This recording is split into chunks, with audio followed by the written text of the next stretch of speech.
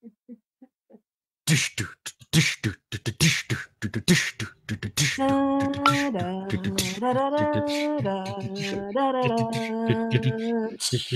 started at the wrong fucking time. It's the final countdown. Wrong song. Welcome to Krautgate Game of Thrones, everybody. That was our terrible, not rehearsed intro, as you probably very. I told you both. I specifically told you both not to try that. It was never going to work. Started a beat too late.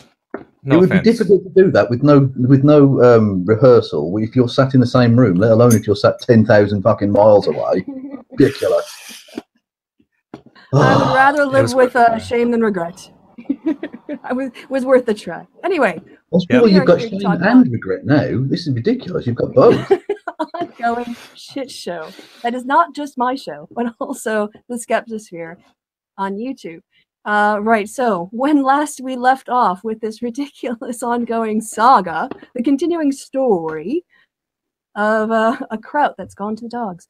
That's a Muppet Show shout out. Wow, another deep cut for people over the age of 30. I'm on a roll this week. Anyway, Kevin and I have done a hangout. You're going to do a fucking Buddy Holly reference next. Where are you going with this? Ridiculous. Anyway, Kevin and I, this is where we left off, and then we're going to bring Tim in because he's our doxing ethicist. But where we left off was, at that point, Kevin and I had both agreed there was not sufficient evidence that Kraut or Jeff were involved in any kind of doxing. I mean, come on, we really gave these guys the benefit of the doubt, right? And then overwhelming evidence came out, and we talked about it again and said, hey, you know what? This looks dodgy. They're admitting to things. But it kind of has exploded even beyond that, Jeff admitting to lying and everything else. But before we get into that drama, just wanted to wet your whistle a bit for what's coming up. First thing we're going to talk about is we brought on our progressive community doxing ethicist, Tim. I don't know how I got this moniker. You keep saying this over and over again. Like Tim is the doxing ethicist. I'm just a guy who has some random opinion. I guess well, that. You studied under the great Slavinsky, the ethicist at Harvard. That's true. The doxing ethicist. See, that's how much of an expert I am. I say also, ethicist like ethicist. Yeah, you fucking nailed that, bro. And also, you have the honour of being the very first guest on the Kevin or the Christy and Kev Happy Hour Fun Time Jamboree or whatever the fuck it's called. Yeah, that one. Is this an ongoing? Is this like some kind of ongoing show of some kind? Yes, it's a. Sorry, which was going to be about twice a month. We were planning, but this is our third show in 5 fucking days now, which is ridiculous. That shows you how in tune the brain trust is. I don't even know if this is a show. I'm like, what is this thing? Some brain trust. And yet you wanted to do fucking cross-continental fucking a cappella music that you hadn't rehearsed. You people are mental. I love you. Obviously, our hive mind is not in sync because our music was completely out. Exactly. Got to work on that. It was timed in my ear. It was timed for me.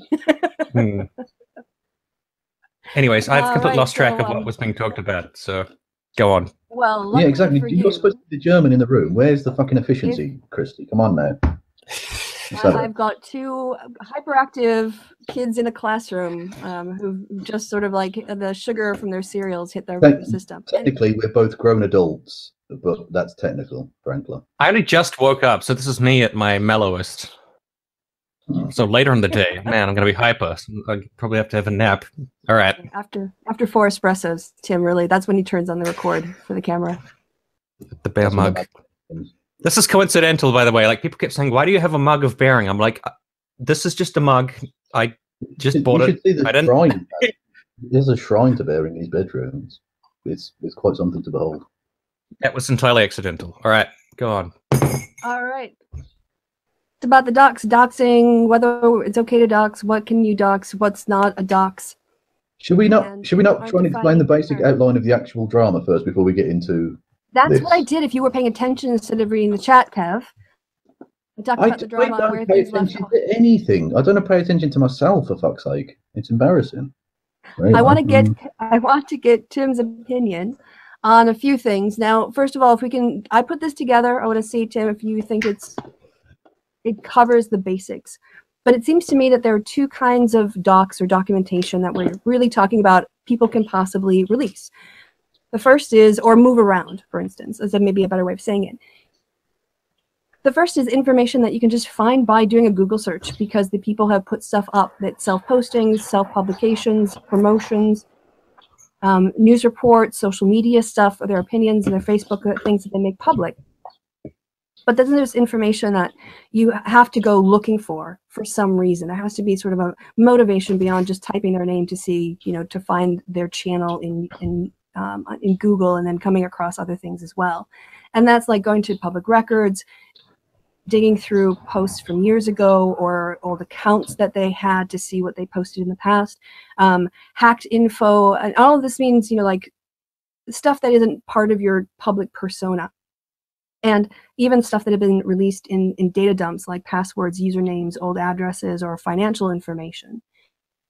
So would you say that that kind of covers the types of information that people could release and to be called, possibly called your docs? I think so. Where'd you get this information from? Like, what's your source? My head, my thinker. Okay, your brain. That's a good source. Me just being sensible, like just sort of theorizing. It's a little bit tricky because a lot of people deny that anything that is public or has been put out by something is a dox of any kind. Like, for example, like if somebody put their address on, I don't know, an about page or something, a lot of people just say that's not a dox, that's an address. It's just an address, but it's a dox or whatever when somebody hunts it down, looks it up, and then leaks it.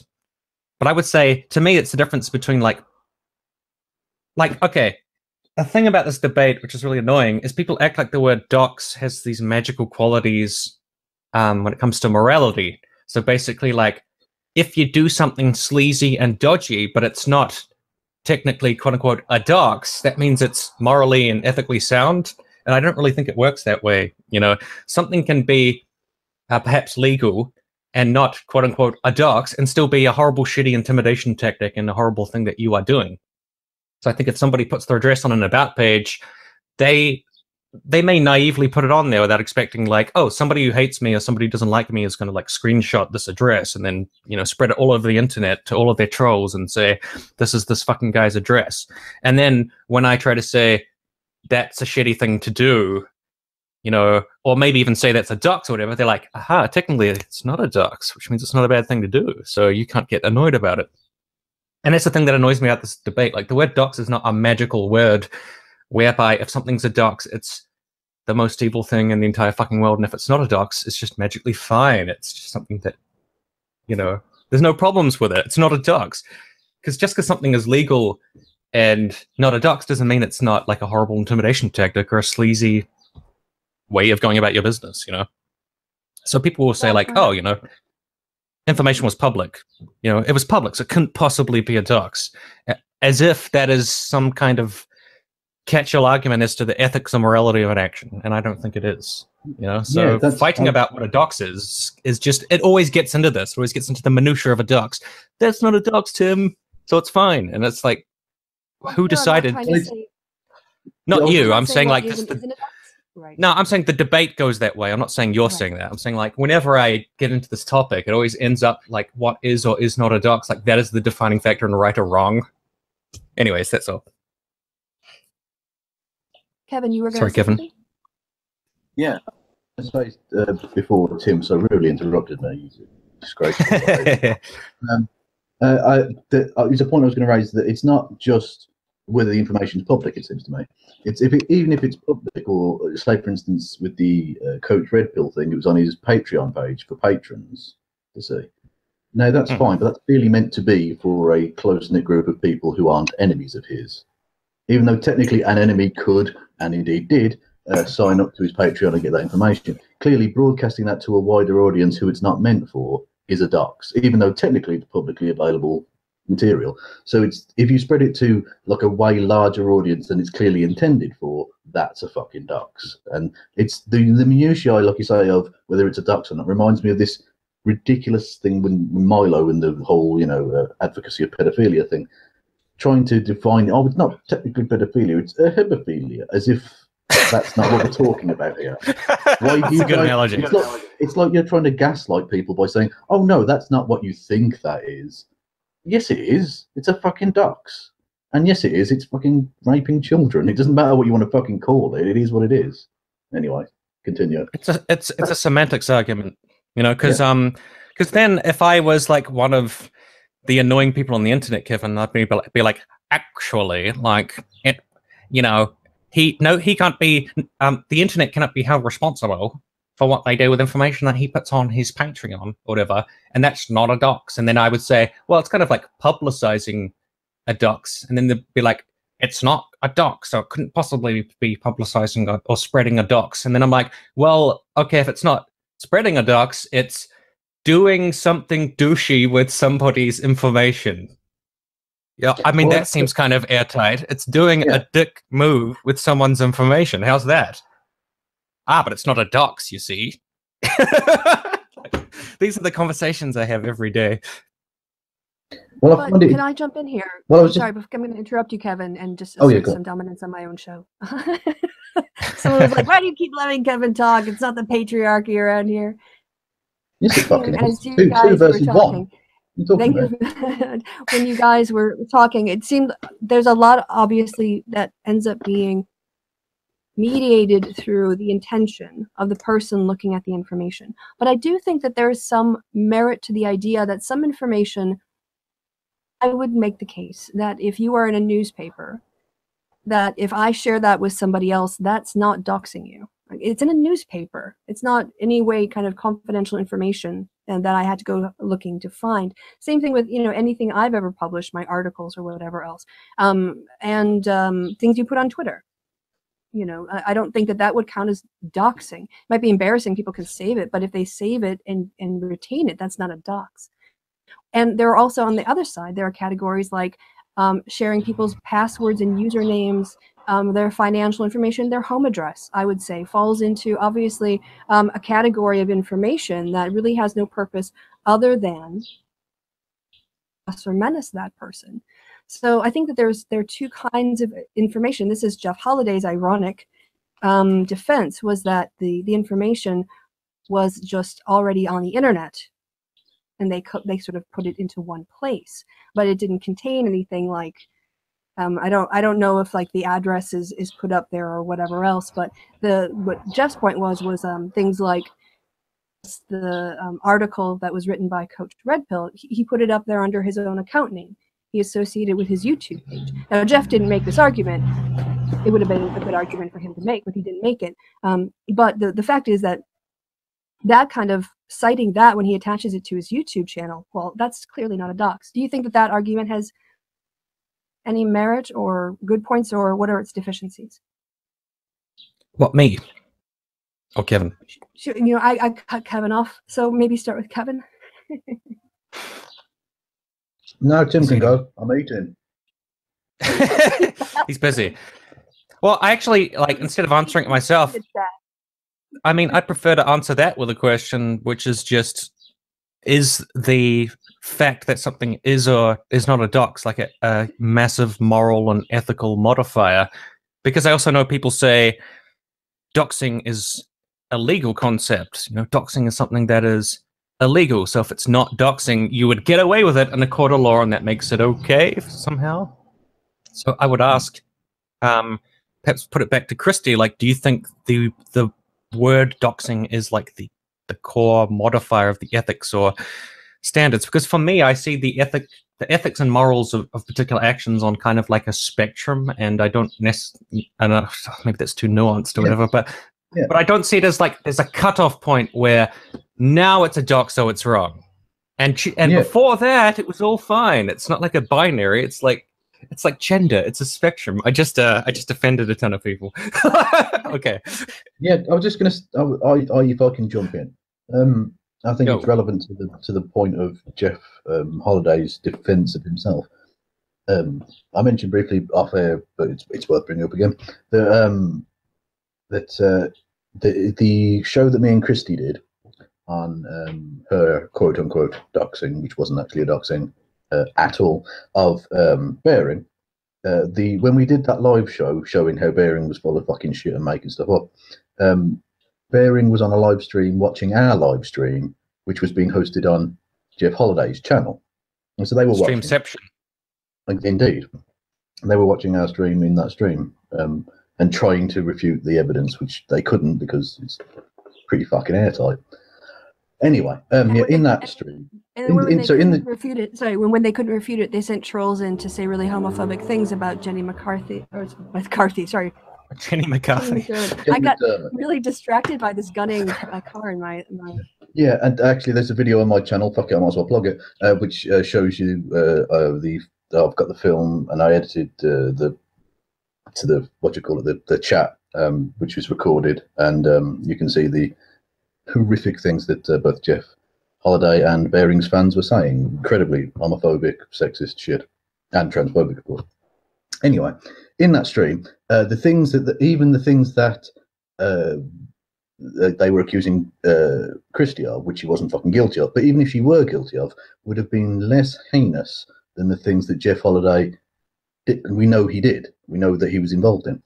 And yet, Jeff doesn't seem to see the ridiculousness of his hosting Bearing to make that allegation, and yet he's now been doing much worse, and he's trying to defend it using the same criteria, if that makes sense. It's ridiculous, and that goes to Tim's point of there being a continuum of ethics that they don't seem to get, where they think if they can cut it off just beyond what I did, then it's fine, because it's like a cliff edge for them. As long as I can set the moral goalpost just after what the thing I did, or the thing that I'm admitting to doing, even though I might have done worse, the thing that I've admitted to doing, then I'm fine, because I can then technically, semantically, poke around and get away with it, which is ridiculous.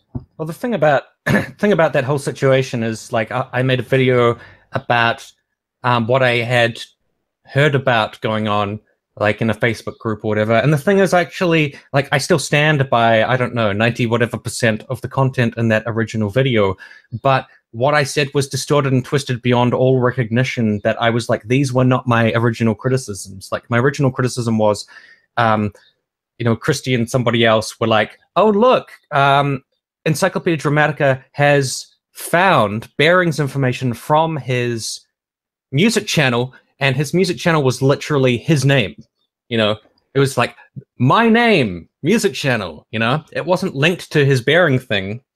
So, but Encyclopedia Dramatica had revealed that information, and they had like a photo and stuff, and then Christie or somebody else, whatever, was in the Facebook group and was like, oh, look, this is on Encyclopedia Dramatica. And that was basically what happened. And then someone told me about it, and I was like, I think that's dodgy. You shouldn't, like, when you're in because Jeff said in this video, oh, when you're in a private server, YouTubers talk. They talk all the time, and they discuss things, and they're like, look, this is someone's photo. Like, oh, look, this is somebody's name. Did you know somebody worked here? And that seems weird, because that was the reason I was angry in the first place. I was like, okay, if that information's out there, like, Christie wasn't the, like, doxer or whatever. All of that was totally made up. But it's still, like, when you're in a private group and you see a bunch of information about people, for me, I feel very uncomfortable. If people are like, oh, look, here's a photo that I found, with a simple Google search, or like, here's a phone number, or like, here's a whatever. There was no phone numbers in our situation. Okay, just making that clear. Like, and like, whatever, you found some information, you're sharing it amongst each other in a private group. Personally, I feel very uncomfortable with that, which is why I made a video getting angry about it. And I think Christie and other people recognized that, okay, we shouldn't, even though Tim, it's not us, it's Tim, I keep correcting you on this, and I think you just remember. You probably disagree with some stuff to do with what I have to say. Yeah, so, I know. I was just saying, like, in that situation, you asked, where are these posts? And I knew about them because I'd been reading, like, about the conversations, and I tagged you in to the conversations, and then you remembered it as me posting information.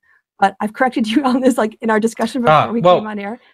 But I've also made it clear that I know that at the time, I've made it clear that I wasn't actually there, so people were like, oh, Tim said he was asleep. He was pretending like he wasn't involved, or he wasn't there. That's a fact. I was in bed when people were making these posts, and I heard about it from like a secondhand source. So I wasn't even there. Jeff was right in this group, like, sharing all the information about all these different people. And I think, their sharing of information was a lot more malicious. Like, it was like, look, we are digging up and looking at people's information. I don't think it was like that in our group. It was more like, oh, look, this is on Encyclopedia Dramatica. And then like, oh, we shouldn't talk about this, you know. In private groups, I think, even if it's private, that's not something I like. But just to finish the story, so I was like, oh, I don't like that, and I'm angry about it. Bering took that and distorted it into this insane conspiracy where Christie was like this doxing mastermind who was coordinating with this website, and she found all of the information and she passed it on to the website and shit. And the people on the website were like, why would we need some random feminist YouTuber we've never heard of to help us find information? Like, this doesn't even make sense. But they loved it. They were like, this is fantastic. Like, there's just all this crazy drama and conspiracies. And they were just reveling in Bering's like attack campaign on Christie, you know? And the other thing too, if I can add in, they really sorry, I'll stop. Really... Well, no, it's okay. Okay, well, yeah, we'll talk about Sargon's role in this and how he handled the situation versus how you handled the situation, which I think is an important one to discuss because it says something about like how the call out in the community. But yeah, with the Bering situation, one of the arguments that if you read through in the entry, and there's only information in that entry that Patrick, and he's got a channel called Patrick, but he had published himself online. Like, he put it up there, and they defend themselves by saying, no, we didn't dox him, because that's his LinkedIn page. He put it up online. That's his music channel. He put it up online. That's his Twitter. The Ralph report. There was nothing in there that they published. So if, you know, that is the author, the main author of the page, and the person is a well-known, you know, person was an editor, might still be at ED. So yeah, the idea that, you know, this public information when it's Bering's situation, that's a dox. Holiday actually like finds his business information. Finds out for the camera thing his business, then uses that to find his name. And then we can talk about the time frame, but he got his name, and then Kraut got the information. Kraut gave the information to someone else who put it up on Kiwi Farms. Jeff then went to Kiwi Farms and shared the link with a person in one DM and a group DM, according to what he said during some of the hangouts. So that's like, again, as I said with Kevin, if they had caught me doing that, I wouldn't be on the internet today. But Jeff Holiday's doing it, and then he does a 1 hour "I'm sorry" video, and he's just going to try to blow it all over. I think there is, like, because we're talking about the spectrum of like ethics or whatever, I think there is a difference between saying like, oh, look, this website has somebody's information on it, look at that, and then people being like, oh, I don't think we should share that, and the person being like, oh, okay, and then maybe deleting the message, and the group of people don't generally talk about that kind of thing, and it's just it's kind of a bit of an anomaly, like somebody wasn't necessarily thinking very much, and they were like, oh, look, there's this stuff, and people were like, we shouldn't talk about that probably. And having an entire fucking server where you just find people's private info and you just gleefully like Google stuff, oh my god, look, this is this person's job, this is this person's name, like, oh, I found out some other stuff about them, and I found out this stuff. And I think that is so much worse. So I think by Jeff Holiday's standard, like, Christie would be totally acquitted beyond any possible level of any, like, because Jeff seems to think that groups just get together and talk about other people's private shit, and I don't think an ethical group does that. I don't think that they do that, you know? Yeah. Well, I was just going to, it's a point I raised before, off air, but I'll raise it on it. The annoyance I've had with the constant talking point of, oh, they're using SJW tactics, or this person doesn't want to use SJW tactics. Considering they've all been at this now, they're all implicated. There's so many of them that have been back and forth using these supposed SJW tactics. These aren't SJW tactics. These are anti-SJW tactics. You're all in it, thick as thieves. A lot of you. I had the exact same thing on my mind. I love it how when they all start fighting, they're always like, you're being like an SJW. You're behaving just like an SJW.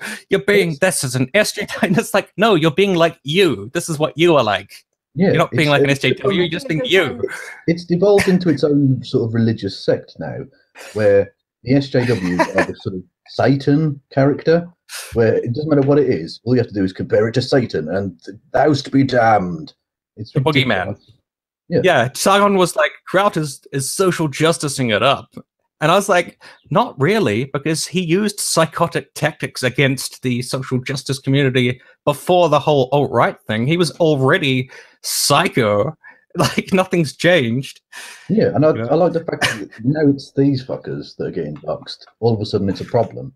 When it's me getting doxxed, or Christy getting doxxed, or Danny Court's getting doxxed, that wasn't a problem. When it was me threatened, getting at least. posted through my fucking front door, hand delivered, right? Not in the post, hand delivered by some nutcase. Oh shit! I remember that. Oh my god. That's not the end of the world. That can be fucking brushed under the carpet. But Jeff Holiday has to fucking disable comments on the. Oh, so much for your free market of ideas, then, because you've had some fucking blowback because you're a prick.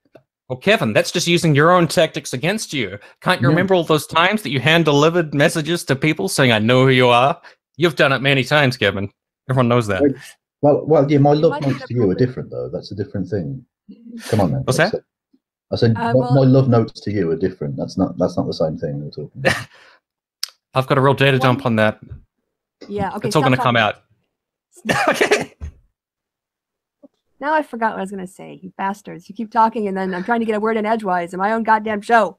No, it's gone now. All right. Well, so, okay, real quick. I will just point out, my perception of what happened with Christy or whatever is obviously different than Christy's perception. So there may be some kind of a little bit of a disconnect about what people thought happened. How we remember things. Exactly. So I just thought I'd put that out there. Yeah. Except, of course, I've got screenshots. So you've got the receipts. I've got the receipts. I know what happened.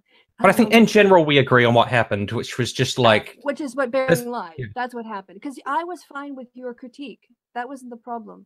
The problem was, Christy, just on a technical point, is there some way you can raise your volume because you're quite low?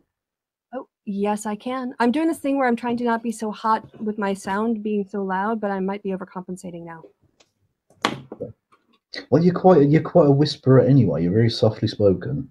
I always feel like I'm talking over everybody in the chat. But what I wanted to... Well, now I forgot the question again. You guys, stop it. Okay, we can just move on. That's so good. You were going to say, how do you get your hair so lustrous, Kev? It's glorious. And I know, you're right. No. Well, yeah, it was more lustrous, yeah, than what Jeff's rocking these days. He's looking. But on the issue of Jeff, I would say that in conclusion, I'm going to say, after a lot of evidence sifting and looking at it, that yeah, Jeff did dox Coach Red Pill, not because the information was private. I don't think the information was private at all. The things that they're talking about are things that are found in news articles and online, something he wrote himself. I haven't seen evidence that his home address was published sort of beyond what he published himself. But on that, what Jeff did in terms of like finding it, then sharing it, and then going to Kiwi Farms and sharing it again, and then denying. No, he said he knew it, but he lied about the second server to a lot of his friends. And that to me is a clear sign of malicious intent. Yeah. Did you watch this video? And not just that, but yeah, I did. He shared it with this Zeph character, who he and I and everyone who's been following this knows is a serial doxer. That's what he does. That's his whole shtick. And so you know it's going to get shared. It's like joking. It's like talking to the person you know is a gossip because you know it's going to get spread on because you don't want to tell the person. That's exactly what he's doing there. We were joking about why would anybody share any information with that Zeph guy? Because it'd be like, oh, hey Zeph, what's up? Like, oh, just figuring out my finances. My PIN number is this, and my bank account is blah blah blah. It'd be like, what? Like a couple hours later, oh my god, my everybody's taking money out of my bank account. How did this happen? Like he seems so untrustworthy. Hello? Yeah. Is Christy on? Oh. I was going to say something. Myself good. Oh, Christy. I was going to say something quickly, which was in Jeff Holiday's video, he appeared to say that he didn't have anything to do with the Kiwi Farms thing. Didn't he say that in his video? But he did tell Coach that he took the link from Kiwi Farms and he posted it to one person through a DM and then to a DM group. claiming that he said, "Hey guys, I just found this. What do you think I should do about it?" Right. So I think he was was the just starting. he was saying he didn't help create it. I think that's what he was saying. No, I don't know. And then no, I've got the flow chart. He's not in my flow chart. Flowchart. No, Do you want to see? the Do actual you want to thing see was my set flow up by chart? this king of Kraut, wasn't it? What was that, Kev? I was just said the Kiwi Farms was set up by the page on CRP was set up by this guy King of Pol or whatever his name is. Oh, really? Right. Well, I think, yeah, it might be time to get out my screenshot then. Of course. Well, don't tease us like that.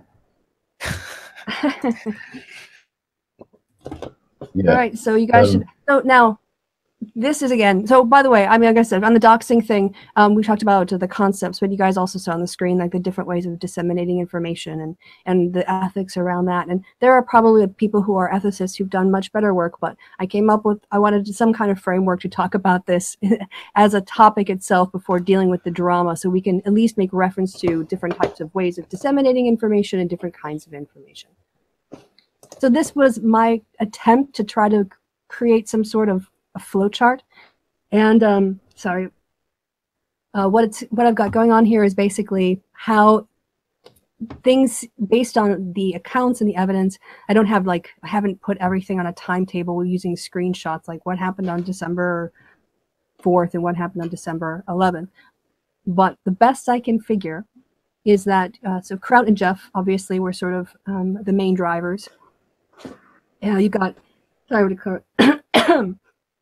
Kraut was obviously looking to gather information on people. One thing we didn't talk about in our hangout, Kevin, was all the different operations that were going on inside the server. We were focusing on the Coach Red Pill sort of efforts, I guess, but there were other ones that were going on.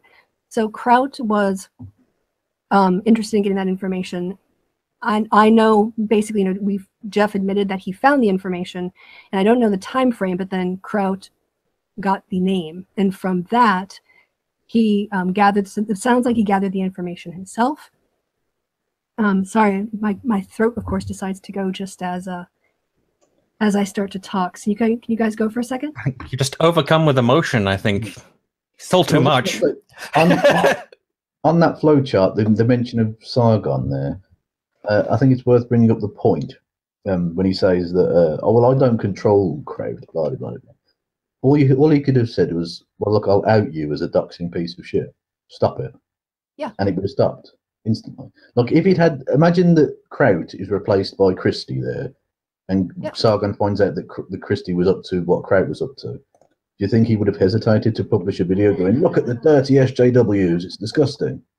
Well, this may sound weird, but I actually give Sargon a bit of a pass here, because I think he's too busy, like, over-reading feminism into Star Wars and gender, and he's too busy doing his PowerPoint presentation where he just calls everything to default of SJWs or whatever. Like, he's not really plugged into this whole thing. So I think maybe, like, Kraut sent him some crazy message like, hey, there you go, we found some information, and Sargon was like, I'm busy, like, making Star Wars all about gender. You know, I don't have time for this. So, whatever. Well, like, I don't think he was paying attention, you know?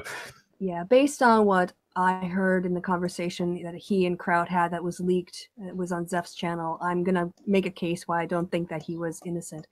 And entirely innocent. And again, I'm going to compare his actions with yours. So, so the dotted lines are like the initial docs. Well, not really, again, the docs, the release.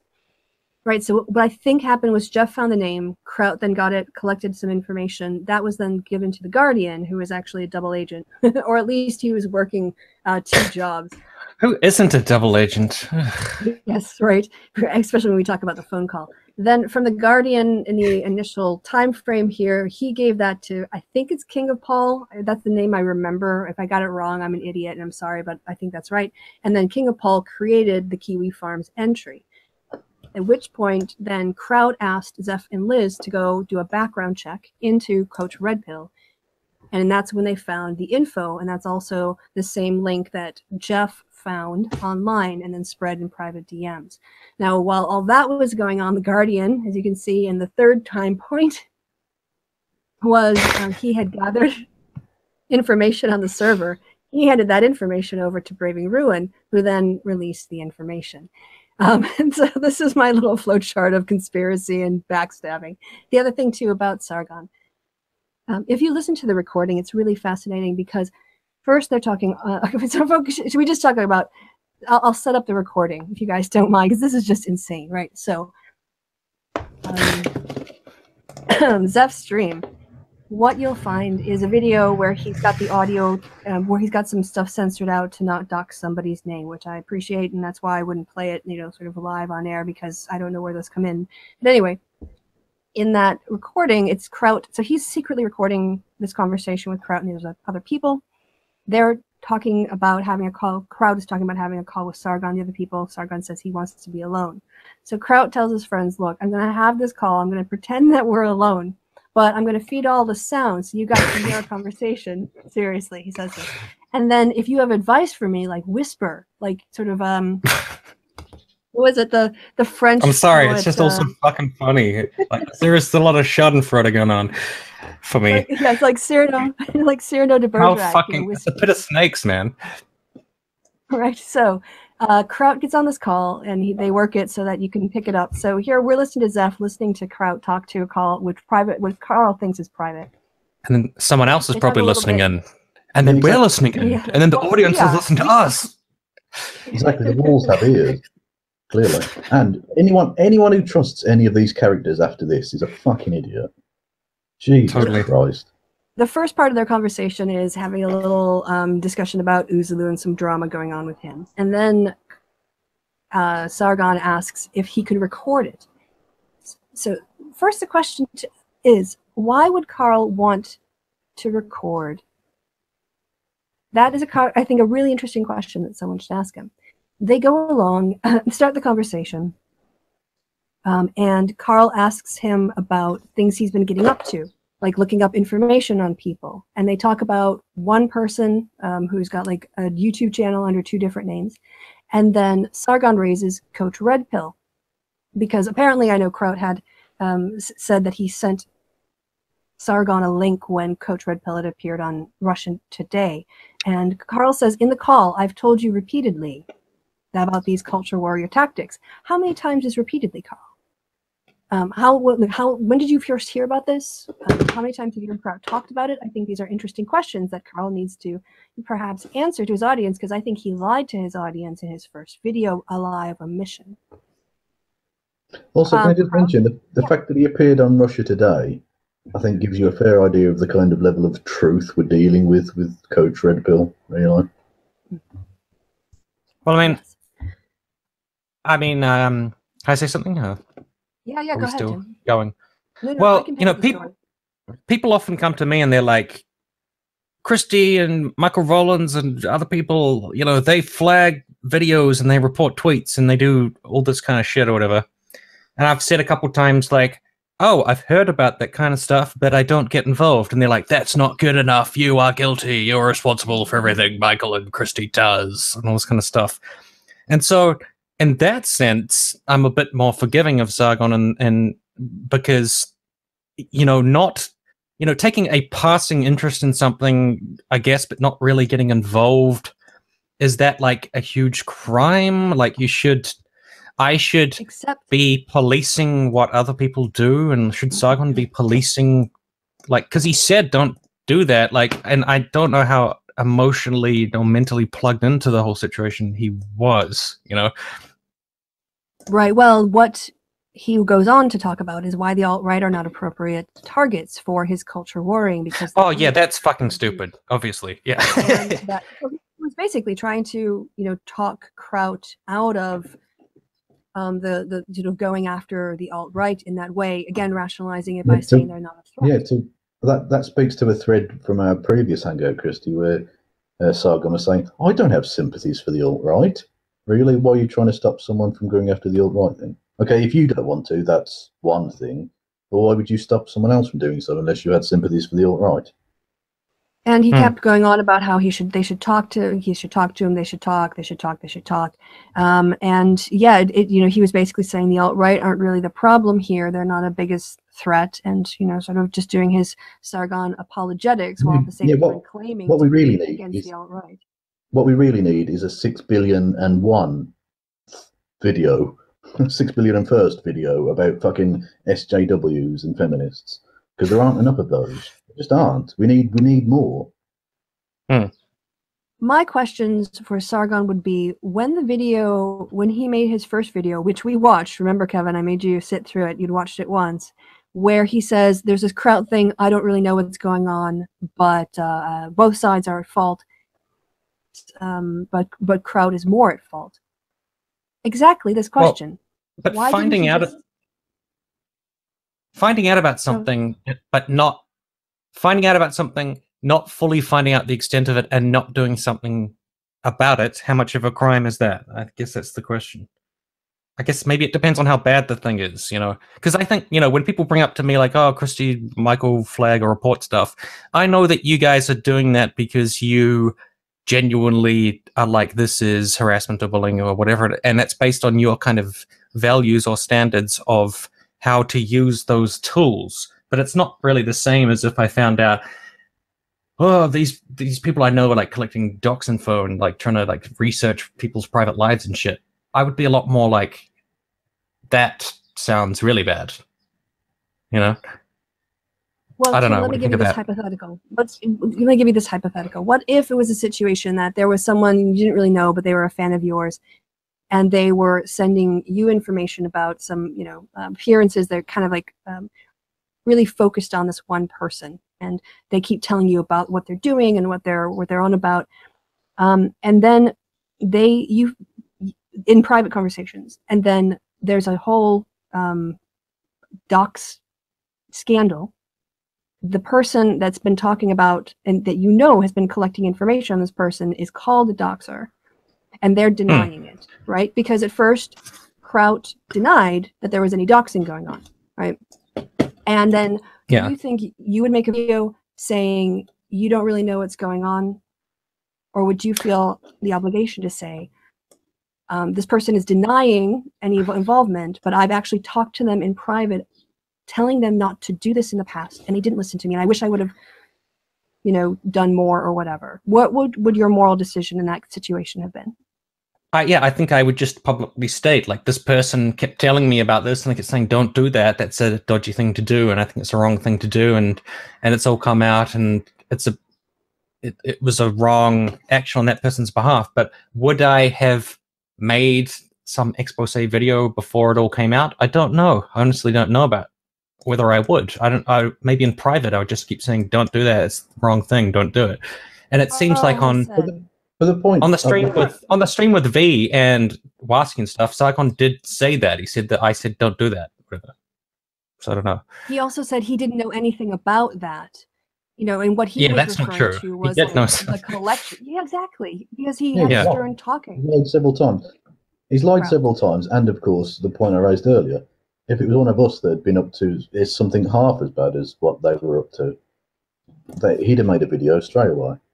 He'd have made a video, I think, calling out, God, it's just disgraceful, these communists, these evil communists, or whatever. I think one thing we can establish just going forward is that the standards that they have for whether something is dodgy is contingent on the community doing it. So, I mean, like, if this was the social justice community, they would be going fucking nuclear constantly about it, but because it's like their community, they're like, it's different, it's nuanced. Sargon didn't know this, or didn't know. The only reason I'm being nuanced about it is because, contrary to how I'm painted, I do actually want to try to be fair and be like, okay, I don't want to just be like, because I hate Sargon for other reasons, that I'm just going to be like, he was some kind of mastermind in this scheme. I want to try to be fair, even though I know that would not be extended to me. If it was the other way around, I know that he'd be like, this is the SJWs, this is the evil doxing demons. That's what he'd say about me. But I don't believe in his standard of like, use their tactics against them or whatever. That's his like ethical standard, which I reject. My standard is be a decent person, tried to be fair. So I'm like, okay, he probably knew more than he put on. Is he as responsible as like Jeff Holiday? He was right there on the server doing all this shit. No, I wouldn't say so. You know, Jeff was right involved. You know, I don't think we haven't yet. I don't think anyone is making that equivalence. My point was that you and Sargon were in very similar situations, right? You saw. We can disagree about, you know, like what is a dox, like what it was, all that, right? But when you saw it and you disagreed, you stepped not only just like had a conversation in the group, you know, right, to kind of do a call out. Whereas again, Sargon had many opportunities for that, and he passed them up. And that is, you know, he says he's not a leader, while at the same time selling tickets to events where he sits and people just listen to him talk for hours. So not a leader who is, you know, charging money to have people listen to him chat. But after Bering's smear campaign and all of the false information and headaches that I got from daring to like speak my opinion about something that I saw happening that I didn't have to talk about, would I make that video again? I don't know. Maybe I wouldn't. I'd probably just try to solve it in private now. Because I'm like, I can't be fucked with the fucking headaches. I can't be bothered with the attack videos. I can't be bothered with like 10 million anti-feminists being like, what did they know? When did they know it? Like, you know, snooping around. I'd prefer to just solve it in private because, you know, Bering's fucking smear campaign just totally jaded me to being able to talk about stuff and then have people be fair to what I'm saying, you know? So would I do that now? Probably not. No. That's actually a good point, actually. The tiny threads of nothingness that Bering tried to spin into this big web of conspiracy. If he was to do the same here, I mean, we wouldn't even. Well, he wouldn't have God! There actually is a web of conspiracy bullshit going on here. Melt down, like he would turn into goo. Yeah. But what's his response been so far? Has he made a video on this? I don't even know. Radio silence, and it's probably going to be like just like Jeff's actually a nice guy. Leave Jeff alone. Jeff's a good buddy of mine. That's probably what his video is going to be. Well, talking about accents, we haven't yet had anything from the chat, and I thought it was interesting that someone pulled you up for your pronunciation of nuclear as nuke yella, which is nuke yella. Yeah, nuke yella's a big danger in this world. Yeah, exactly. And I do love the Kiwi accent because they pronounce stuff weird. It's brilliant. But yeah, on the Bering front, I mean, because I have been keeping an eye on Twitter to see if he's responded to this, and he's not posted for 4 days in his tweets and replies. So either he knew more, like Jeff told him the truth earlier, maybe, and he's just kept his head down, or maybe he's suspended again. I don't know. He might be suspended. Had this been SJWs, let's put the boot on the other foot. He'd have made at least, what, 6 or 7 videos by now about this, calling everyone on this. Christy Winters is the most evil, manipulative human being in the world. Whereas because it's Sargon and Jeff and all his buddy buds, it's, never mind. That's fine. Yeah, it's like, this is a lot different. Jeff is a good friend of mine, and Christy is someone I don't like. So even though what Jeff did was way worse, come on, give him a break. He's a good guy. Make him sound like a kind of a stage production of the Oliver Twist character or something.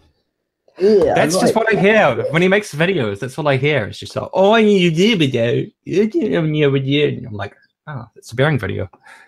He and Jeff were on a hangout when Jeff was still trying to very poorly do damage control by talking himself deeper into a hole. But during that, so after Jeff, it came out that Jeff had lied.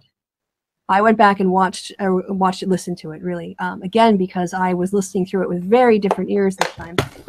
And Bering is on there, and it's interesting because when the issue of doxing comes up, he's really quiet. And he talks about flagging and stuff. Conversation over to flagging, and then Jeff comes on, and he doesn't give him a full-throated defense in that hangout. And so, because if you guys want me to bring it up, I mean, when Bering told me that he had my docs, he claimed as justification that, I had, which I had not, collected his personal information, which, again, the ED article that he keeps blaming me for was stuff that he had posted himself and didn't need a conspiracy to find. And he... Which wasn't collected by you. Oh, I don't know if I have it now. Damn it. You didn't collect it. They collected it, like these bunch of online trolls. Exactly. It wasn't you. Even me, he knows it was Cobalt Cat because he named Cobalt Cat in the first video he did about it. You know, so it's not like it was a mystery. Yeah, and in that, he basically says, you know, just because your information is out there in public, that doesn't make it right for you to collect it and publish it somewhere else. To say those words to Jeff Holiday. I want the video. Unless you're my friend. Yes. Then it's okay. Then it's okay. And it's a shame because when he had the excuse of trying to pretend it was Christy who doxed him, he was making out like doxing was a really big deal. But now it's his friends doing it. It's, oh, never mind, you know, I'm just going to ignore that because it's clearly not that big of an issue, is it, Bearing? You know what? You know, Zeph sent an email to, was it Coach Red Pill or somebody else, where he said something like, oh, there might be legal action against you for some reason. By the way, here's your address or whatever. And everyone flipped the fuck out. And to be honest, I think, like, you know, sending someone's address to somebody is worse than Bearing's email to Danny, which had his school and, like, whatever, like, I don't know what he was studying or something. But it's still, like, functionally the exact same thing. It's like, look, I've got some personal information. I'm going to email you with your personal information because it's an intimidation tactic. And nobody gave a fuck. Bearing did that. But when it's Zeph, they're like, oh, my God. Well, this is the thing. That's illegal. What Bearing did to both Christy and Danny, and indeed what these fuckers have done in several cases, including to Coach Red Pill, that's illegal. That's clearly you're trying to menace that person. You're trying to menace them into silence by threatening them with their docs. Yes, and really, it's kind of, and to me, it doesn't matter whether it's a dox or not in that situation. It matters whether it's like, I have some information that emailing to you would be inappropriate because it would obviously be a threatening thing to email to somebody. Like, oh, hey, what's up? You know, I know what school you go to. Like, oh, okay. It's not like we're friends. It's not like we get along. Why the fuck are you telling me you know this? And there are ways and means. If someone sends, like, a couple of times, some random fucking prick on the internet has sent me private information of someone, and what I immediately do is go to that person and say, this other person, so I name the person, I give the fucking full trail of where this has come from. This person has your docs. They're trying to spread it around. You can do with that as you wish. I'm not going to give it to anyone else. That's not me.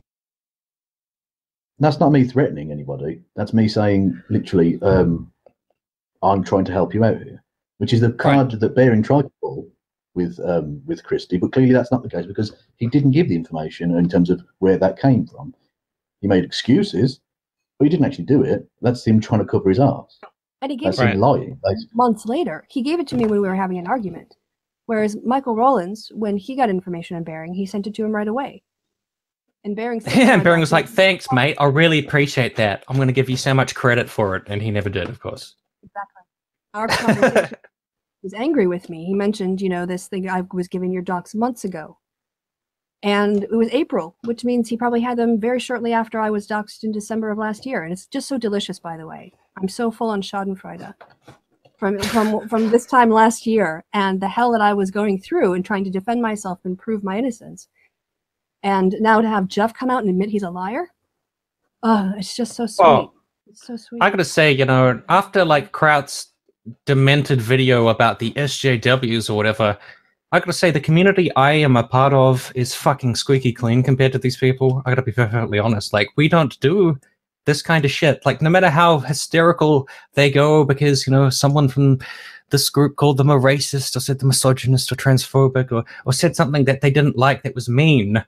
Like, I've not seen activity like this at all. You had a front row seat to the whole, well, you had a front row seat to the backstage things of, you know, like MythCon and talking about all that. And there's nothing like this going on with MythCon. Well, no, but you remember that time that I was being friends with Tim, but also secretly recording Michael, who was recording Christy, who was recording Christiosity, who was recording the Ranting Feminist, who was secretly a double agent for Tim and Michael. That's true. I remember that time. Yeah, that was a dark time in my life, Kevin. Why did you do that to me? Yeah, these are grown adults, and yet they're behaving like YouTube is some sort of. I mean, the example I give is like a John le Carré novel where you've got agents and double crosses and turns and heels and all sorts. And you think, well, this It's YouTube, and you're grown people. What the fuck are you doing? I think one distinction to make is between like what people do publicly and what they do in a clandestine, secretive manner. Because people often say like, oh, you know, Steve Shiers has said, we'll send a message to this conference and say this speaker is transphobic and they're racist and you shouldn't have them on. And then they'll go insane at Steve for doing that. But he's doing it in public. He's being like, my values and my public belief about this person is that they're a racist or whatever. So I'm going to send this email, and it's all out in the open. It's not like a secret, you know, scheme or plan that he's doing. It's just like, okay, you disagree. Yeah, you disagree with Steve's values. You disagree with the fact that he thinks it's okay to say, I think the speaker's horrible and you shouldn't have them at their conference. But it's an open disagreement. It's not clandestine. It's not like a secret conspiracy. Whereas these guys are all acting like in the dark, sharing private shit and having, you know, double-crossing each other constantly and backstabbing each other and recording each other. Are there anyone involved in this that hasn't got a knife in their back, that hasn't also put a knife in someone else's back at some point during this whole thing? Everyone's thrown someone under the bus and been thrown under the bus. Well, that's not, you know... The scumminess of it, the self-serving nature of all of these people. And look, as we said, it's Schadenfreude. I'm sorry, any one of them that feels sad about any of this, I'm bathing in your tears. I fucking love it. Yeah, because I mean, like, that's not Steve doing something clandestine. That's him doing something you disagree with, and then people will make a million videos saying, "I disagree with you doing this thing," you know.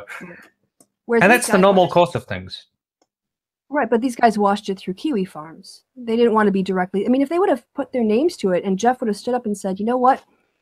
Article and said this in the past, and I'm gonna associate my name with it because he put his name to it." I don't think that's a dox. Let's have that conversation.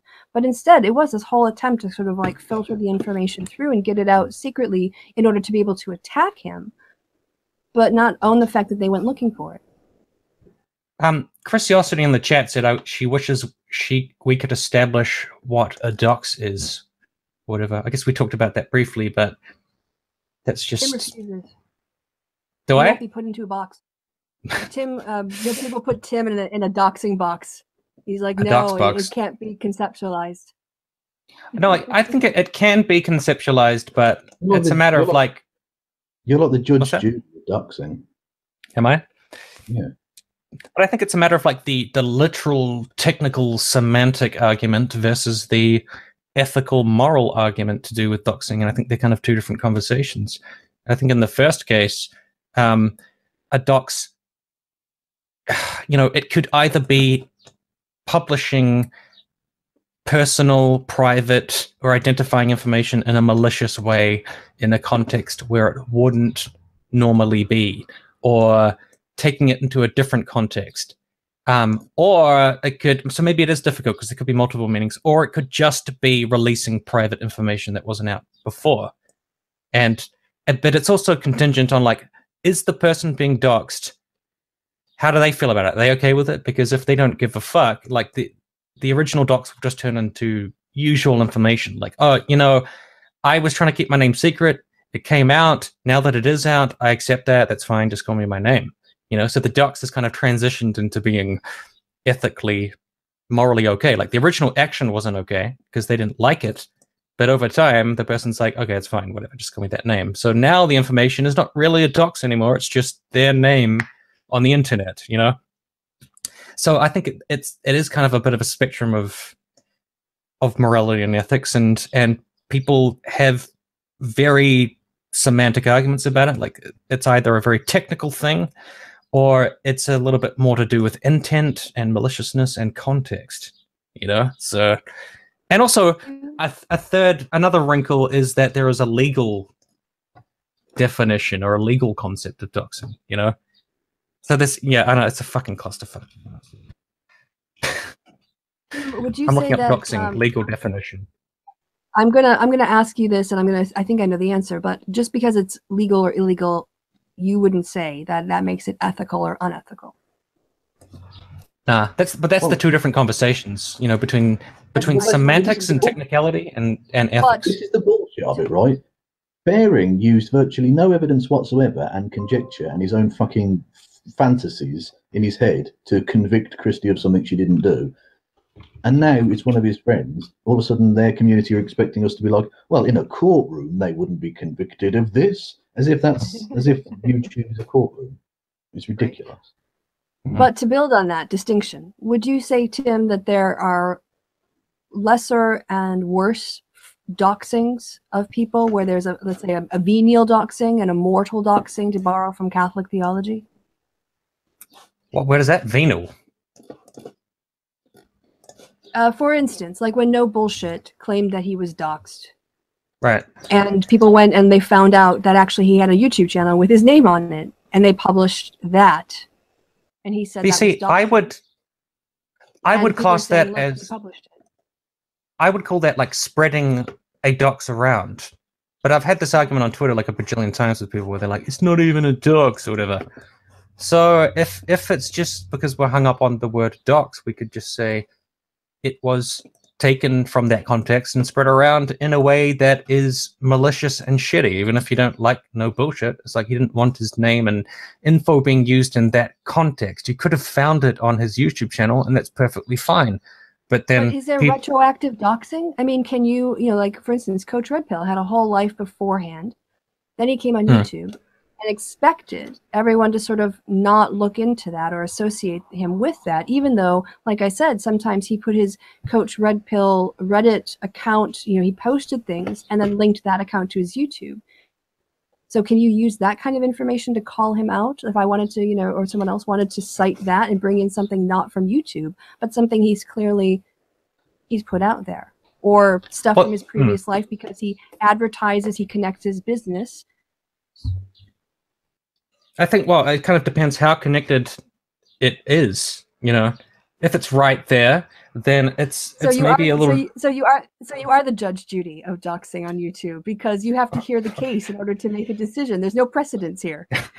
Well, as I said, whenever I get in a conversation with people on Twitter, the person is either hyper-technical, and that's normally when they're trying to defend somebody, or they're really loose about it, and that's when they're trying to go like a little bit. When they're hyper loose about it, it's because they are trying to say that that person is evil, you know? So it's kind of like, it's sort of in the eye of the beholder. It sort of depends, like, how much do you want to defend this individual? If you don't want to defend them, like it's definitely doxing. And if you do want to defend them, like, hey, it's a little nuance, like chill out, like relax, you know, like there's a lot of different meanings to the word dox. You know? Question for you then. Do you have in your experience of the many times that you've had to deal with doxing, a single principle that has guided you or connected one or two of the cases of doxing? That's the sort of the thing that you found to be true across cases. For me, it is definitely about taking information from a kind of benign context and reappropriating it and putting it in a new context where it's being used in a malicious or negative fashion. And for me, that is kind of like the guiding star. It's kind of like if somebody's address is on a web page, dox or not, if you, like V just did, if you screenshot that and tweet it out to all your followers and say, oh, look, Coach Red Pill's address is on his about page, that's putting that information in a new context, which is clearly malicious. So all of his fans, all of his Twitter followers can look at that guy's address. To what effect? I don't know. It's basically just like an intimidation tactic.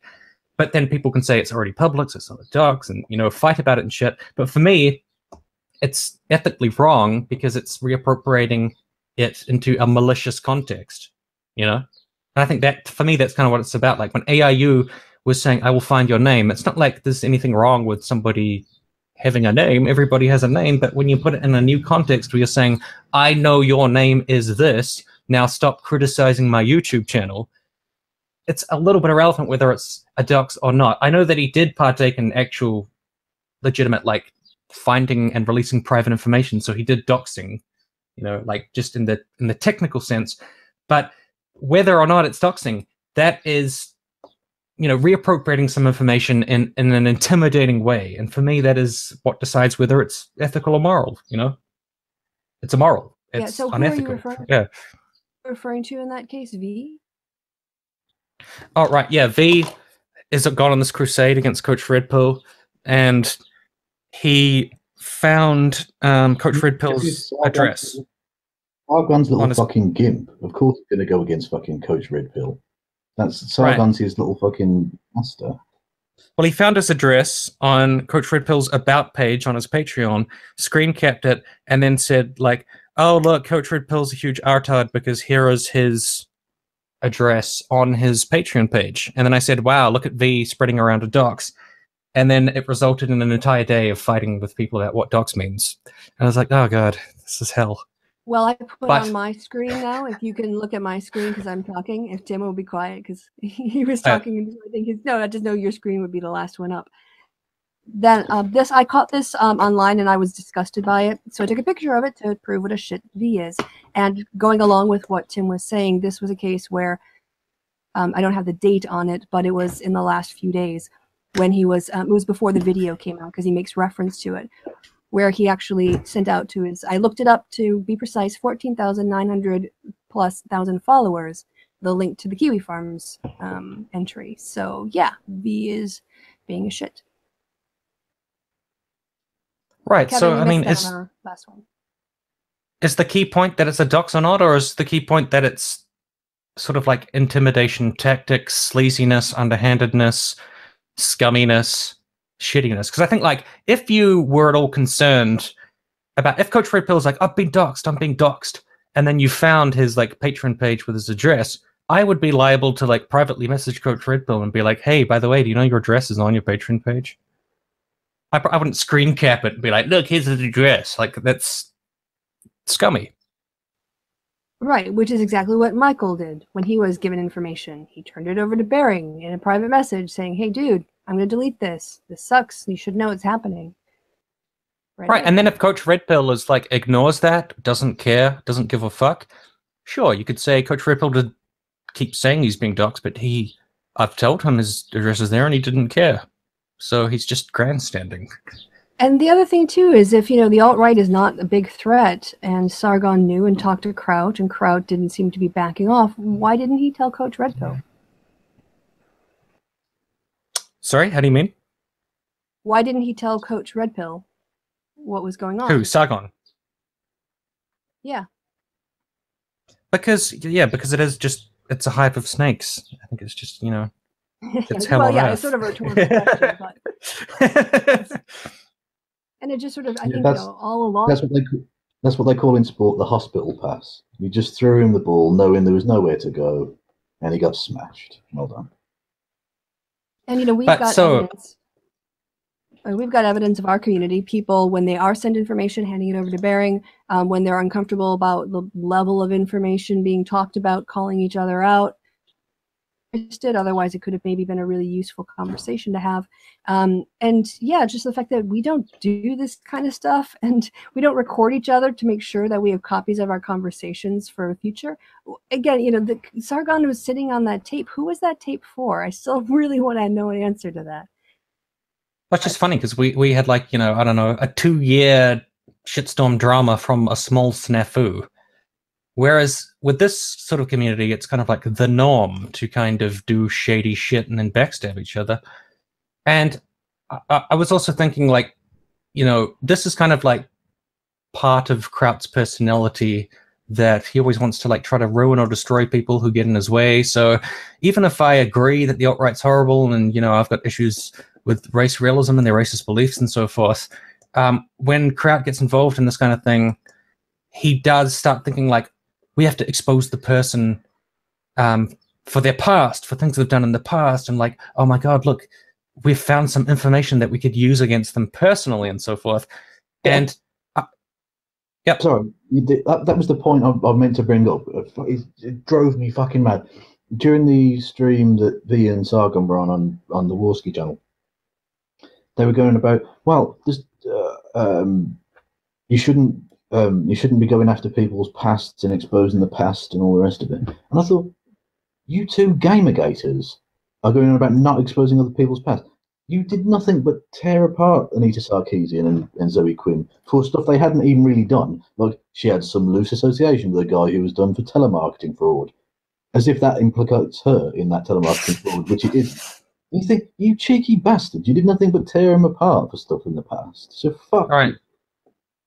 Anyway, Why can't you just make it? Oh, sorry. In the chat. Is she still there? Does she want to be invited into the call? Yeah, trolled by tiny people. Yeah. So sorry, Tim. Go on with your point. I was just going to say, why can't you make a video about how the guy is called Red Coach Bill and how his videos are highly awkward and embarrassing and overly dramatic and hasn't, like, you know about this guy, right, Kevin? Like, hasn't he? I do. Yeah, I've done a Descent of Manosphere on him. I've watched virtually every video he's ever made. He's a mental case. But I want to know from the video. So go on. I was just gonna look at his videos. What kind of shit has he talked about? Like, is it just about how the WOMs are destroying society? There's a kind of he's a kind of MRA, kind of MGTOW, kind of PUA, which sounds like a really weird mix of things to be. But he kind of crosses a lot of the bases, and he does pointless drama, and not just pointless drama in the sense that he gets caught up in it. He starts it. He constantly pokes and prods every single person, even people on his own quote-unquote side or whatever. I'm trying to look at what his videos are. Don't Fuck Crazy is one of his videos. Well, that sounds very empathetic and kind. The 3 things you need to get and hold a woman. I guess like a slave or something. Oh yeah, no, he's a dick. He's a dick. I would advise you, Tim, and you really ought to have watched it anyway, supporting, a friend's YouTube channel. You should watch my Descent of Manosphere video, available on my channel, everybody. It's a good idea. Yeah, you put but I was just saying, why can't you make a video about how he's just a total chuckle fuck? Like, why do you have to look into his personal private life? Like with Cult of Dusty, they were like, Cult of Dusty used to run a porn scam, therefore, and I'm like, therefore what? I mean, maybe it shows you you shouldn't trust Dusty that much, but who the fuck can you trust on YouTube? And what's got to do with his YouTube content? Not also, not a whole lot. That they say, you can't have anyone accused of wrong thing in the hive mind. Look at anyone who has dissented from the line. David Sharat, the formerly Spinosaurus King, Cult of Dusty, Thunderfoot. Anyone who disagrees with Sargon and that ilk get castigated as, and this is why I bring up the comparison to it being a religion, is that they get essentially excommunicated from the Church of Anti-S Jews.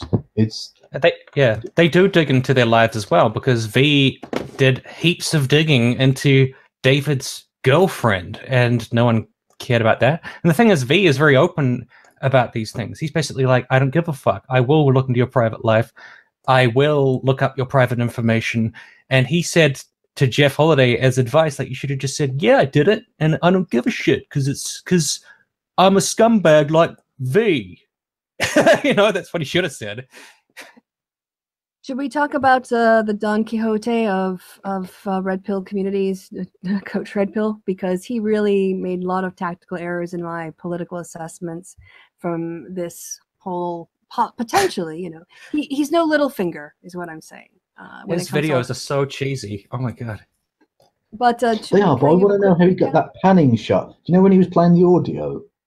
He's playing the audio and he's thinking deeply. He's like, yeah, and he's he's cheesy as fuck, right? It's terrible, but the actual shot is kind of beautiful. It's from his ceiling, but it sort of pans out, and you think if there was something interesting going on in that shot, that would be amazing, because it's a really great visual. But it's just him sat there, kind of stroking. He takes a sip of coffee. Wow. That was quite dramatic. Yeah. It's probably just it's probably just post-production, Kevin. He probably just had a still and then zoomed in or out on it. Yeah, but how did he affect it to the fucking ceiling? Just sellotape. The video literally made me laugh. When he's listening, he's real deep. He's like, Sargon knew. I'm just like, all right, look, I mean, I know it kind of sucks, but it's not the end of the fucking world. Somebody on Twitter was like, you'd think he'd found another JFK shooter or something. All right, relax. Sargon's a shitty person. It's not fucking, I don't know, Schindler's List or something. Calm down. He called him a cuckolded little bitch, which I thought was quite funny. And I put together a little 40-second clip of in the video responses to each other. They both called the other one a cuck. So I thought I'd just he's blue pilled. He's a blue pilled man. He needs some of my red pills. He's been taking too many Mike Cernovich blue pills. Have you, Kevin, heard of a gorilla pod? Heard of what, sorry? Have you heard of a gorilla pod? Gorilla pod? Yeah, they're awesome. It's like a tripod, but instead of being with like metal sticks, there are connected sort of balls.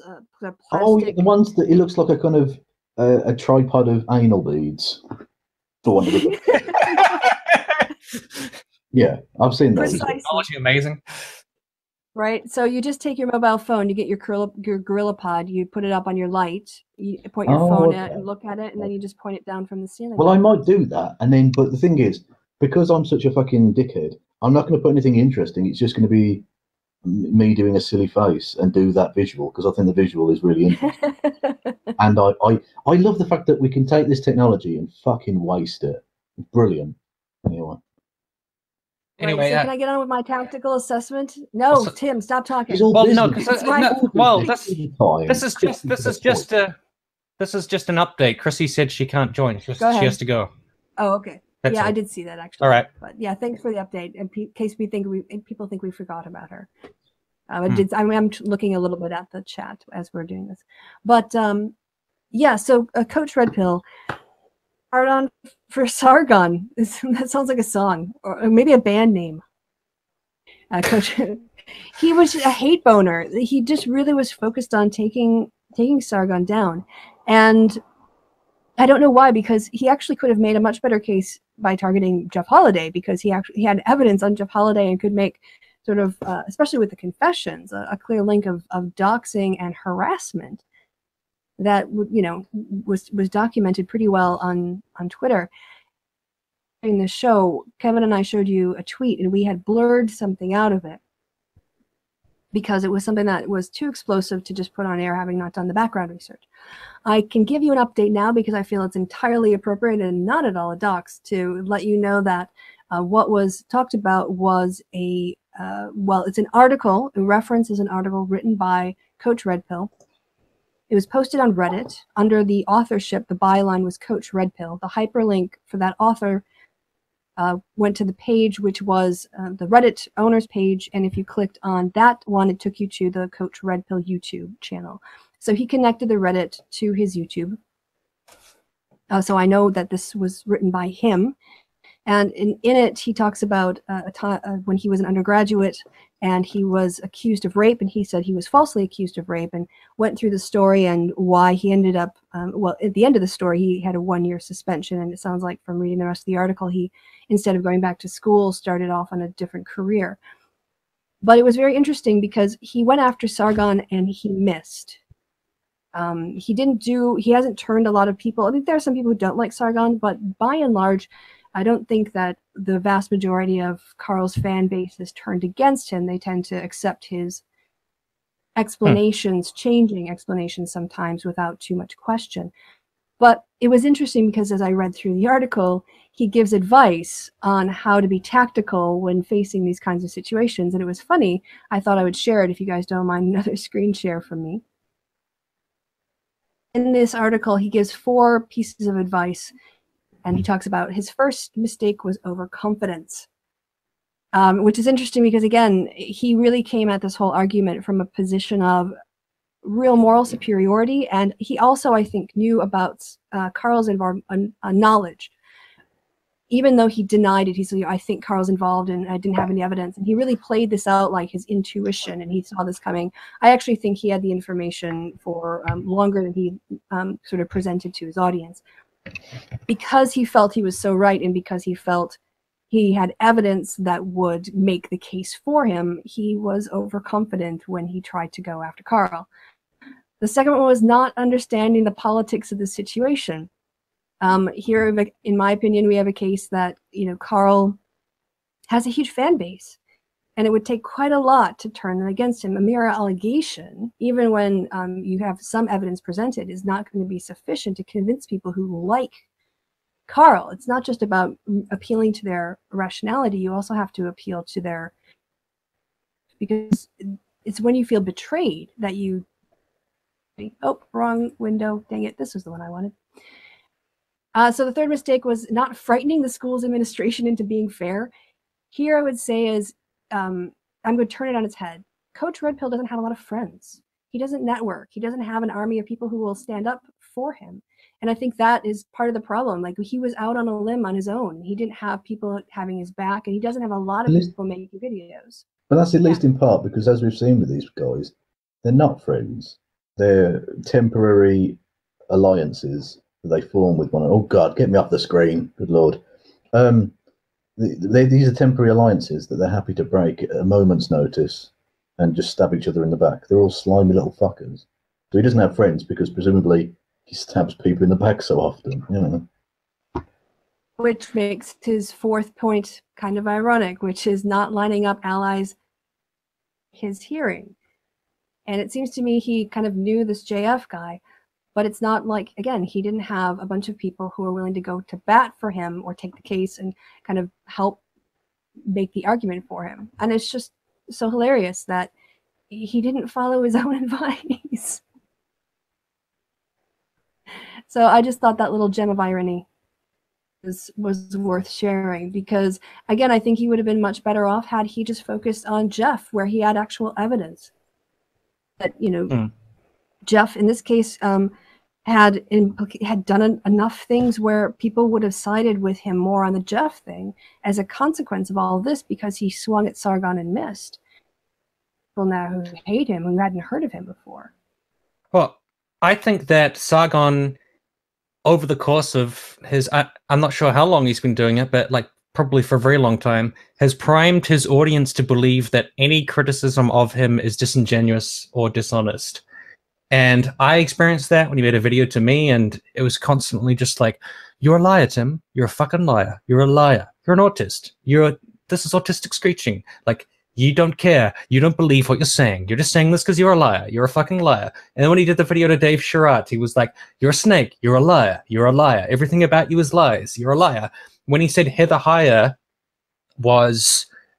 died of a heart attack and it's a right-wing conspiracy, this guy on Right Wing Watch, I can never say that properly, Right Wing Watch, wrote a article about it where he said, like, this is a right-wing conspiracy, it's bullshit. The corona person was like, she died of blunt force trauma. You know, Sargon Googled that and was like, okay, I was wrong then, but I'm willing to admit my mistakes. Unlike you, you're a liar. You're a liar, you're dishonest, you're a liar. And it's like, it's like, I don't know if it's a tactic or it's just like he's priming his audience to always think that. The alt-right all over. It's Donald Trump all over. It's that never... Well, you can admit to being wrong when you absolutely have to. But anything you can just pass off as fake news, just shout fake news at it. Right. If I made a video about the Heather Heyer thing and I said, Sargon is wrong, you know, she died of blunt force trauma, here's the evidence, and, you know, Sargon didn't check it out and he bought a right-wing conspiracy. I bet you if Sargon made a video back to me, he'd be like, Tim's a liar, he's dishonest, he's disingenuous. I'd be like, how am I a liar? I'm just stating that you got this wrong, you know? And I think he continually kind of massages his audience into believing anything that is against Sargon is a lie and disingenuous. Like, there's no honest critic of this man. You know, it's not possible.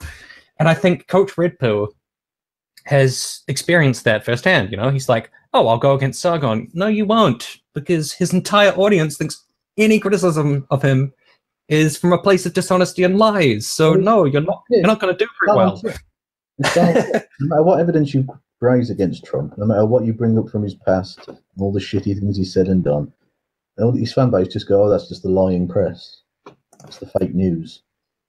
Doesn't matter. Right. Doesn't matter if it's true. They're not interested in what is true.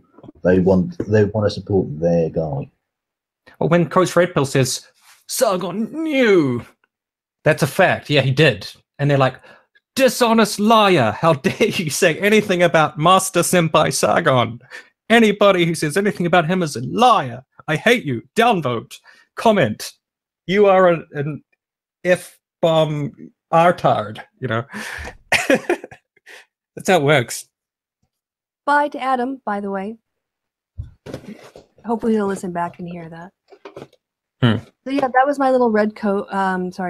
Coach Red Pill. Hail of woe of a failed attempt at killing Caesar, and now we'll see kind of the fallout from that. So yeah, this shit show is just really blown up on a lot of people, and I also want to tip my cap to Andy Worski. I have to say, like, there's a lot of things I disagree with Andy on, but I have to tip my cap to his endurance. The man has probably done what, 12, no, even more, 15, 20 hours of live streams. You want to tip your cap to his endurance? Is there a story you're not telling us here? That's... Absolutely not. Oh God, Andy's so not my type. I mean, at this point, confirmed. I mean, I'm not saying other people wouldn't be into him. I'm just saying, I would never be that into him. At this point, Andy streams more than Baked Alaska, and Baked Alaska did a 9-hour stream. Which Kevin watched. I'll be happy to tell you. I wasted that amount of time in my life. Including watching him just be silent, which were your favorite bits. Yeah. But I mean, so, Kevin and me are going to do a stream on Andy Warsky. I'll probably repeat a lot of what I've said in this stream on that stream as well, because it's kind of stuff on my mind. But another point that I was thinking of is, you know, us as members of the like social justice community or whatever, you know, we have been, I don't know about targeted, but we've had all of their techniques of like, you're a liar, you're disingenuous, and like, you know, shady tactics and shit trained on us for all this time. Now we're just watching them train those tactics on each other. And we're just sitting back and watching, like, now you're seeing what we've had to deal with for all of these years. The very tactics they're now decrying are the tactics they defended when they were used against us. Oh, it's not a problem when it's used against us, but now it's used against me. Oh no, it's so terrible. Yeah. Right, you would see Bearing lying, and then Sargon in the comment section, great video, fantastic, Christie's horrible or whatever.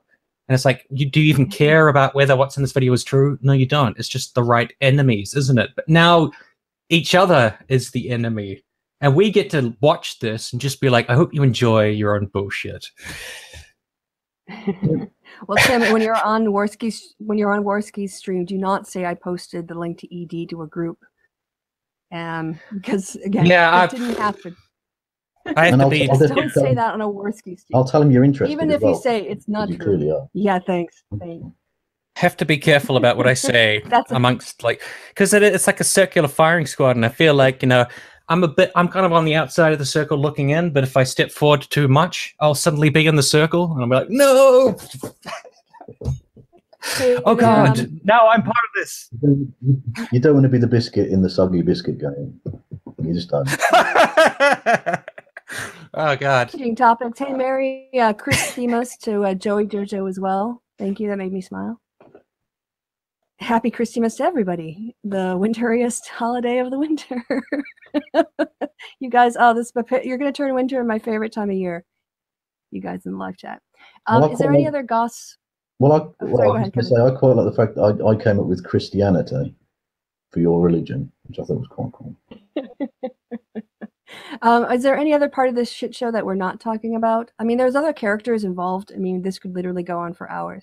But maybe the question is, like, do you think it's over now? Like, do you think we've seen the worst of it? Is it now kind of picking up the pieces and seeing what's left? It's never over.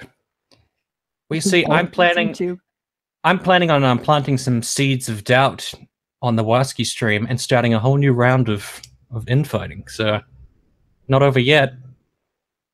Yeah, did you hear that? Well, yeah, that's not true. Come up with a rumor, right? Just come up with like a really fake rumor, but one that kind of fits in with the narrative that's going around, and just try and start. Did we talk about the trolling? Your successful trolling of the alt-right, Tim? I did not watch the video. I'm sorry. What was it? You're so lame. God. So it's because yes. I'm not interested in the Braving Ruin guy. Like, he was on the stream, and I was like, I can't be bothered. No, Tim, you've misunderstood completely. She's talking about your trolling of the alt-right on Twitter. What? I can't remember what I did. What did I do? I did that? All right, well, okay.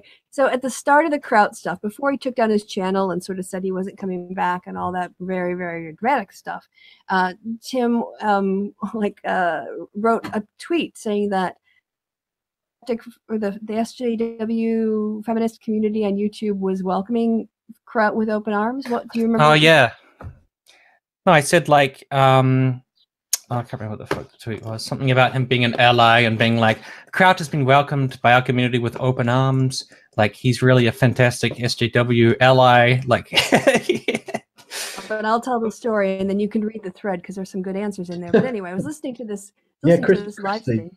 Christy, you're going to need to tell Tim the story of the thing that he did. Exactly. You can tell how plugged in I am. Right. So anyway, the story is that, yeah, Tim wrote this tweet and then kind of gave me a nudge and said, hey, you know, I'm kind of trying to troll Kraut a little bit. You want to go post some thoughts?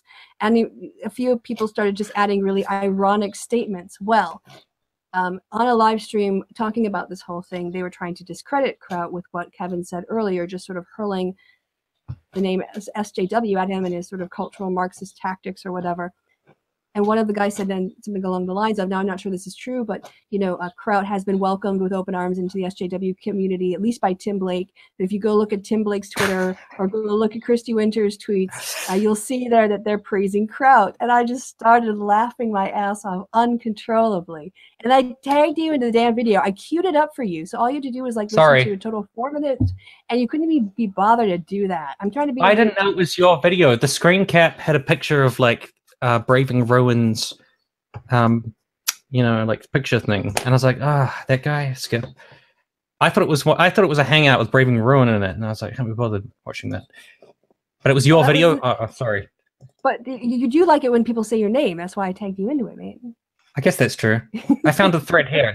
Lauren Southern said, "Can someone explain to me what Kraut is?" And I said, Kraut and T is an anti-racist, anti-alt-right friend of mine. He's good friends with me, Christy Winters, Music Man Mike, Christiosity, and the rest of the YouTube social justice crowd. He's been welcomed to our group with open arms. Mike said, remember that time he made an hour-long video about how cool we all are and how he really looks up to us as thinkers and people? Keep going. It's good. Christy said, Kraut is German for intersectional feminist, pro-social justice, secret Antifa activist. Ranting feminist. He's our dear friend and male feminist ally. He does long videos to explain why the patriarchy is bad and how to go about dismantling it, as well as making videos to welcome refugees to Europe, no matter where they're from. It was great. I said to Steve Shives, I was like, could you tweet out how you love Kraut? But he didn't do it. It was gosh, that would have been fantastic. Can you pin that tweet to your Twitter? I guess so. I've got a blog post pinned, but it's a bit old now, so okay, I'll do that. I had one there that you didn't read out that I thought was quite funny too. Oh, it would have been brilliant if Steve would have tweeted out, Kraut and T is the one account I will never bluff. That would have been amazing. I was like, if we truly want to destroy Kraut's cred, gotta get Steve Shives just to tweet respect for Kraut, you know. Kraut's a lovely man. I love his videos. I'd be like, he's dead. He's dead. Leave him alone. Yeah. He's gone. So anyway, awesome troll. So you'll have to get the video now. You'll have to make a little documentary of the time that you managed to troll the alt-right. Yeah, and Tim agrees with you that it was a great troll now that he remembers what the fuck it was. I forgot my own brilliance, I guess. The responses were so good I kept checking for them. I forget how awesome I am. It's a big problem. Yeah, Tim comes up with so many great, awesome ideas. He forgets the awesome idea he had 2 minutes ago. That's how regular the awesome ideas are. Exactly. Genius. He's like Mozart. Yes. Braving Ruin tried to troll me, and it went horribly for him, which was good. But, my mate has a list of. My mate has a list of shit ideas. For instance, an Uber robber, where you call an Uber driver out to a remote location and then try to rob them. Which, of course, if you use Uber, you know that you don't pay. That's why it's a shit idea. It's a really shit idea. Oh, okay. Or crowdsourcing hits, like mob hits and stuff. Anyway, so it's a very ironic list of shit ideas, and when he has them, he writes them down. They're this hilarious. is descended into madness now. I'm trying to find my troll of Braving Ruin, but I can't find it. Well, how are you guys doing for time? Because I know, Kevin, you said you wanted to have a break before you guys... Yeah, you want to plug your next appearance? Next, well, don't plug it. What do you mean? Well, there's no point plugging it because we don't know who's going to be on and we don't know what we're talking about. So... Yeah, I need to ask Andy who's going to have on. He's been busy this week. He's kind of been on the busy side this week, so he might be all talked out, to be honest. Yeah, he wasn't last week. Last week he was hungover. I'm hungover.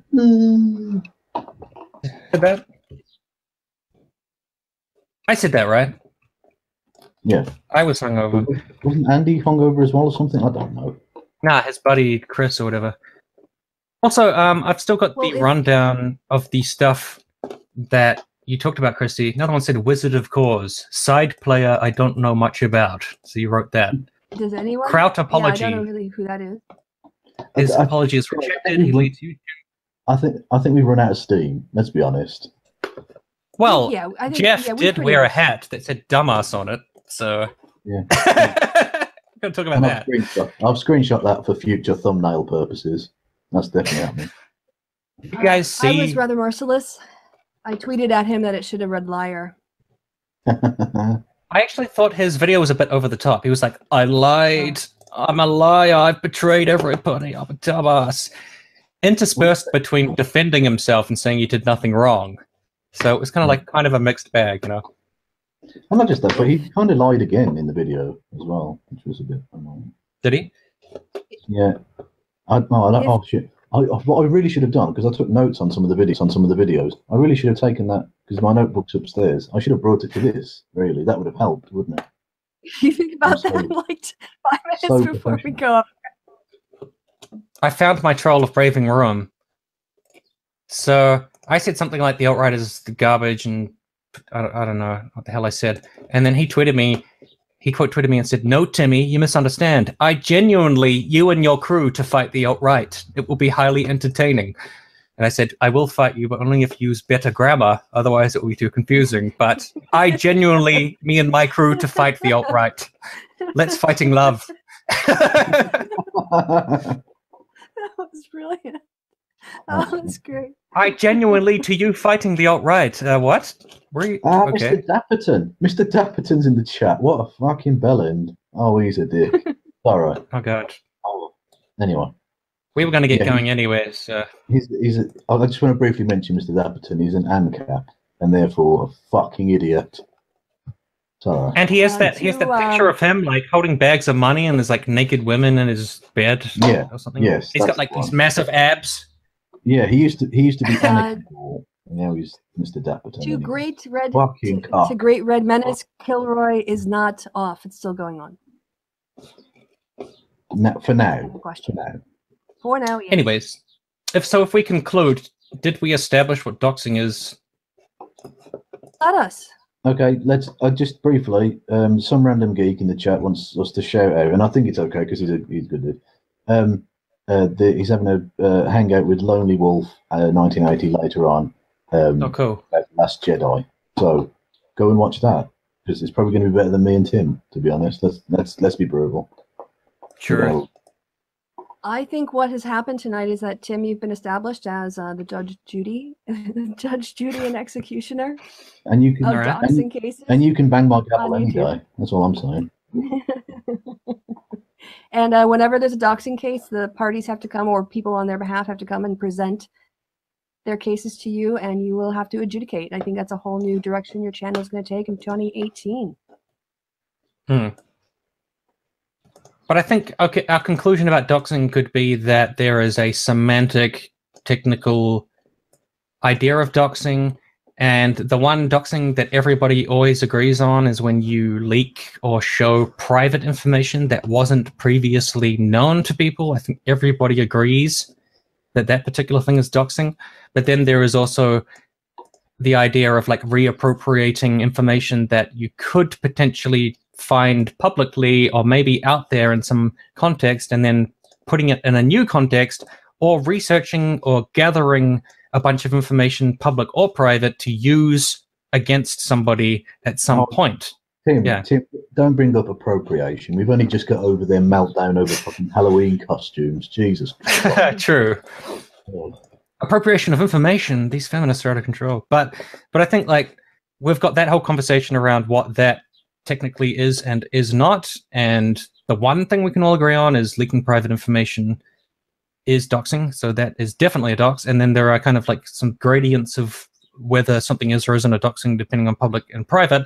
And then there is the whole ethical conversation around what actions that are or are not doxing, but are similar to doxing, are moral or ethical or the right things to do. And generally conversations that I get into online about doxing, they move over into the ethical moral argument at some point. Yeah.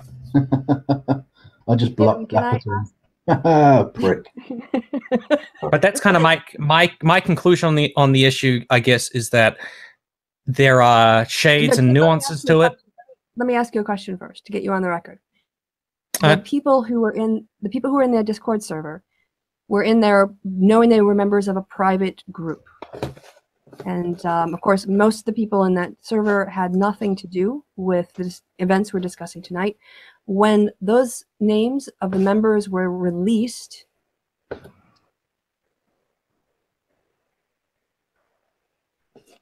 hello? Yeah, did you hear my question? No, Christian. No, did you cut off? Oh, dang it. I don't know. I didn't mute anything. Anyway, so, okay. The question was, the server was private. Mm-hmm. The people thought they were having private conversations. When those names, the membership, when that was leaked, was that a dox? In my view, yes, it would be. But I know that hyper-technical people will start going on and on about public versus private. But I think, researching information and putting it together in one place, for me, it's so like whether or not it's doxing, it's doxing type practice. I don't know if this is not being discussed in like a court of law. In a court of law, I don't know. Maybe a lawyer would be able to argue that it wasn't or something. But I at least think what's that? What does Judge Tim say? I don't like. We're not in a court of law. We're on the fucking internet. It's the wrong thing to do, and I would class that as like in the sense of like things occurring online. I would say, yeah, that's like doxing activity. I would call it that. But if I took it to a court of law, maybe it wouldn't stand up. So fuck my life. Tim. Yeah, I'm just asking for your opinion. Why am I alive? Woof. What am I doing here? Why? Anyways. And on that bombshell, we're 5 minutes away to the top of the hour. Kevin, is there any last closing thoughts you want to leave on besides people in the chat you don't like? No, basically, I just want to say I blocked Mr. Dapperton. That was funny. And fuck you, Dapperton. You are a total prick. His crime was being Mr. Dapperton. No, I've researched a lot of his videos, and he's fucking scum. Oh my god. Oh my god. I think everyone, Kevin has much higher tolerance for that kind of thing. Tim. Sorry. No, that's all. I do, but I occasionally get my steam out by banning them on other people's channels because I've got the power to, and I will abuse that power willfully. Don't cross Kev. Well, technically, he didn't cross me. He just put out opinions that are really shitty. So. Right. Don't piss off the moderator. That's the rule. All right, we're done here. We are. So on that, Kevin's opinion on moderation of chat's bombshell. Thank you guys for your time and attention. I appreciate you watching all the way to Hangout. Well, can I just say, I admire your dedication to the partridge bit. That's class. And on that partridge bombshell, one. I've been Christy. Kevin's been awesome. Tim's been mostly awesome. No, Tim's been awesome. You guys in the audience have been awesome. Fucking burn. Goodbye from me and goodbye from Kevin and Tim. Say goodbye, Kevin and Tim. Goodbye, Bye, Kevin and Kevin Tim. and Tim. Ha ha ha ha. Ah, I need to do that.